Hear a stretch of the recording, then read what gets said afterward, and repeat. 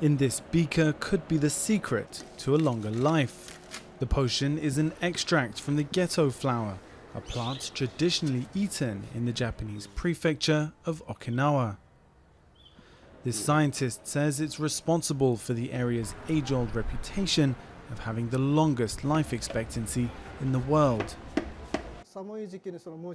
Okinawans have always eaten mochi in December when it's really cold. It's a sort of rice paste wrapped in a getto leaf. People say it helps ward off colds for children and it gives you vitality and energy. A claim that may have some truth to it. In experiments conducted on worms, scientists from the University of the Ryukyus found that subjects exposed to the plant live over 22% longer. They're hoping the discovery will put the plant back on menus across Japan.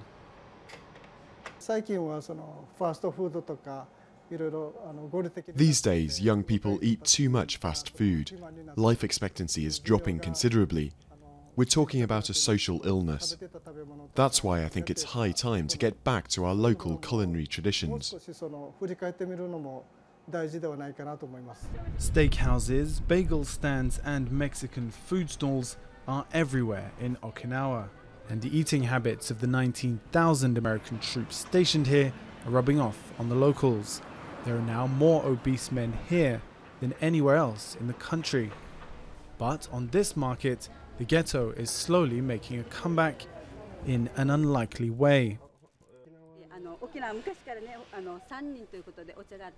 In Okinawa, we've always consumed getto as a tea, and it does keep you young. But you can also make an alcohol-free beauty tonic from it. You apply it on your skin after a bath, and it's effective against wrinkles.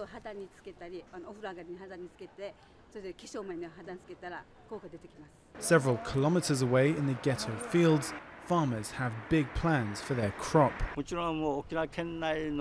don't want to be content just with Okinawa anymore.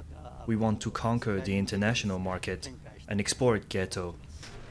This elixir of youth may not be the only reason for the remarkable life expectancy of Okinawans, but it could put a spring back in the step of the local economy.